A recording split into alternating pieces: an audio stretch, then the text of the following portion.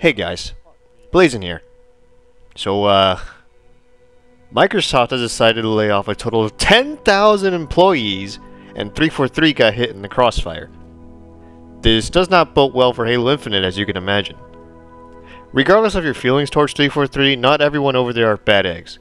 Even though I don't know any of them personally, I'm sure there's definitely people over there that try their hardest to make Halo the best it can be for us. What's unfortunate is that the competitive side of 343 got hit. This sucks because the competitive scene has been doing very well throughout Halo Infinite's lifecycle so far, for the most part. Halo Infinite hasn't been doing well, or even Halo as a whole, as a franchise, regardless of your feelings towards Halo, it hasn't been doing well for the past decade. The unfortunate reality that maybe some of you really need to realize is, Halo kind of died a decade ago, when Halo 4 came out.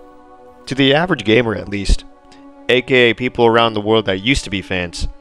On a personal note, as I said before, I made this channel thinking Halo Infinite was going to be the franchise's comeback. And this was supposed to be a Halo Infinite channel. Now as far as what the future holds for Halo, it looks like we don't know anything. However, I'm going to make a bold prediction here. I think 343 is going to go back to being the side studio that helps other dev teams with their games, and I think Certain Affinity might be the new caretakers of Halo. So Certain Affinity and 343 might switch positions. Now obviously this is just pure speculation from me, and I could be completely wrong, but in case it does happen, you heard it from me.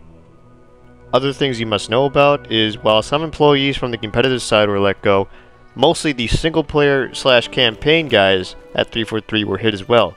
Most importantly, we lost Joe Staten. He was our last beacon of hope for Halo Infinite, and now that he's left 343, I don't know who else at 343 understands Halo as much as he does. Now Joe wasn't let go exactly, he's just going back to what he was doing before on the Xbox publishing team, I think. It seems like this could be the last year for Halo Infinite.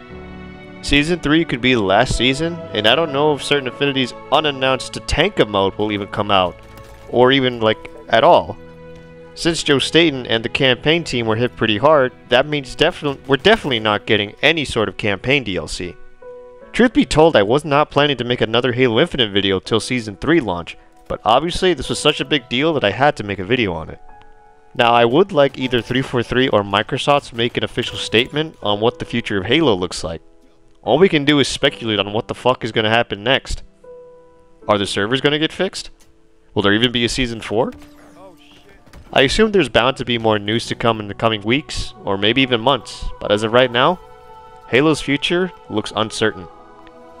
That's going to do it for this video. I might make another one if there's any more official news that come out, and regardless of what happened, I still plan to make content in Halo Infinite Season 3, and until next time, peace.